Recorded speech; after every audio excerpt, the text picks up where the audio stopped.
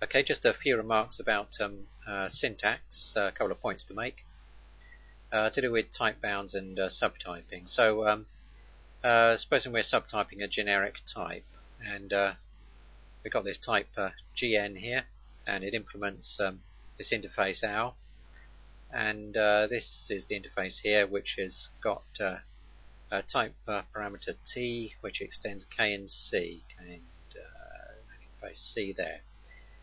And it also, this thing extends A, B, and C. So we're subtyping this generic type. Now, you got to, because we got this. The first thing to note is that this interface down here, which is a general form, it's not a parameterized type.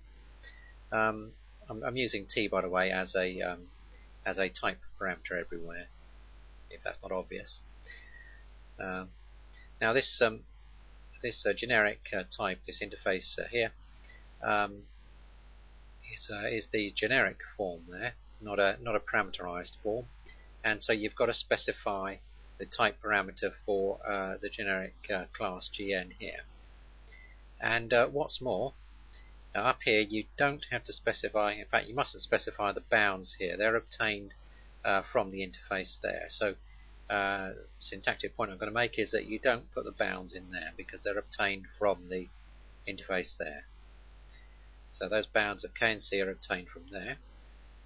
And what's more, down here you've got to specify some bounds, and for this parameter T, and what's more, those bounds have got to fit inside of the bounds for L.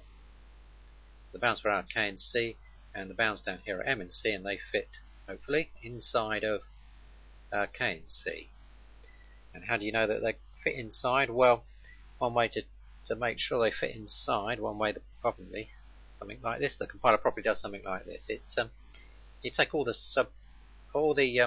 supertypes of M, and you take all the supertypes of C, and you put them together, and you make sure that K and C lie in that set of all those supertypes. And if that's the case, then the bound here fits inside of there. So anything you choose for parameter T here is going to be okay for the T up here, because that will make sure that it's within those bounds, which are fit inside of the bounds for L. That's why you have to do it. Right. What about this? If you're subtyping a parameterized type, like N, we've chosen an N here for the parameter.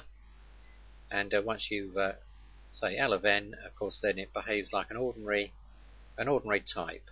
It's no different from any other ordinary type, and you can class HN implements that. You don't have to worry about any sort of parameters there. It's just behaving like an ordinary type. Okay, something you can't do, of course, is put a wildcard in there, because that doesn't have any meaning really. You can't have a wildcard type like that as a super type.